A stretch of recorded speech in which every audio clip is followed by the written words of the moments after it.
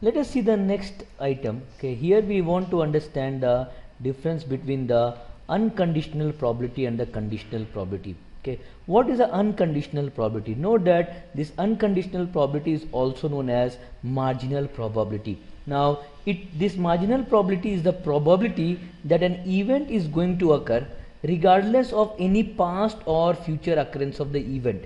Think about when you throw the coin. Okay, you get head or you get tail. Okay, now suppose you have thrown the coin and head comes. Now what is the chance that head is going to come in the next? Okay, again it will be, you can say that it is 50-50, that is 1/2.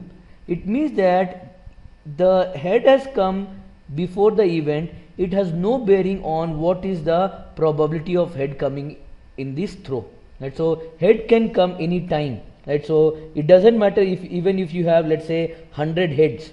Okay, so if you see in the past you have 100 heads, it doesn't mean that the chance of head has become more than 1/2, right? So the probability of getting head, it is your unconditional probability or marginal probability. It does not depend on the past occurrence of getting head or the future occurrence of getting head or any other event. So please note that it does not also depend on any other event. So what if, let's say, suppose there is a war between two countries?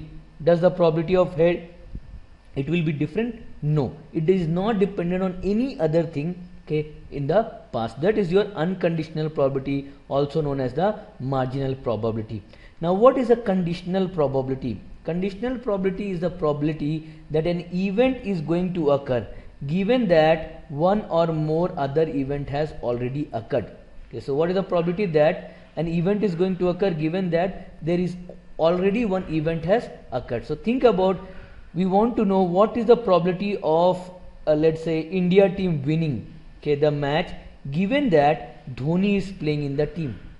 Okay, now let's say suppose Dhoni is a very good player. If he plays then in the team, then the chance of India winning is very high, right? So it means that India winning, it is dependent on this or conditional on this player playing. So what we do is we represent this as the probability of India winning given Dhoni playing. So this is called as your given.